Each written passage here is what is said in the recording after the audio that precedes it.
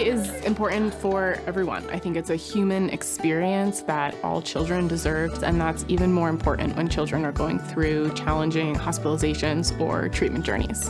JoyRx provides programs that focus on the emotional and mental well-being of children through JoyRx Music, JoyRx Mentorship, and JoyRx Nature. Connor was a regular kid at school one day. He started having a headache. It was the worst headache of my life. That's how I describe it whenever I talk about it. When we got to the hospital, he was unconscious, and it was the hardest thing we've experienced. Overall, we ended up being in the hospital for 6.5 weeks, but we didn't want to leave his side. With kid-prescribed music medicine, our highly trained musicians work with kids of all ages and diagnoses, really allowing them to pick the musical experience that will make them feel better.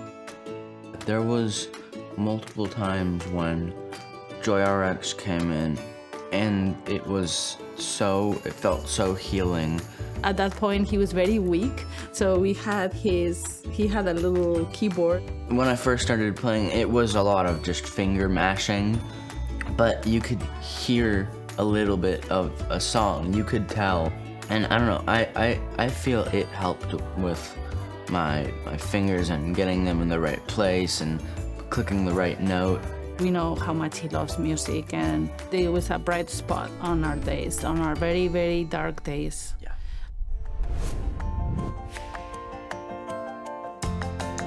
Hey, how's it going? JoyRx Mentorship program matches caring, trained adult volunteers one-on-one with kids going through lengthy treatments.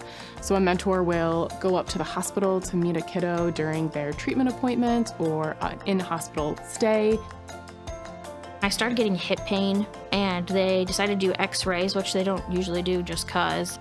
I remember them telling me I had a tumor, and I remember them telling me it was pretty big, and I've never seen 3 doctors cry at once. It was definitely really abrupt at 15 to kind of go through something that life-changing. I think I saw Casey more than I saw anybody else going through chemo. She visited me probably twice a week. Very quickly, I think just came in and was super friendly and kind and compassionate. It was one of those things that I think I liked about her. She was just so like, how can I help?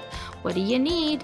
She understood and was there for me when life was really hard. I think there's so much research on the healing power of nature and just taking that breath of fresh air, hearing the birds or the trees rustle. It's such a different environment than if you're stuck in the hospital where it's sterile and you just hear equipment. The Alexandra Ellis Caring Cabin is located in the Oregon coast, and it provides no-cost 5-day retreats for families to really take a break from the hospital environment and immerse themselves in nature.